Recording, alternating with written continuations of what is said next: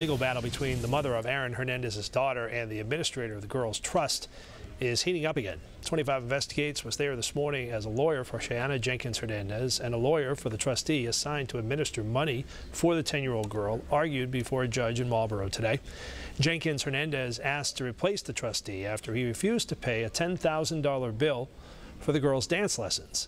The trustee's lawyer claims Jenkins-Hernandez receives as much as $180,000 a year from an NFL pension and death benefits of Hernandez.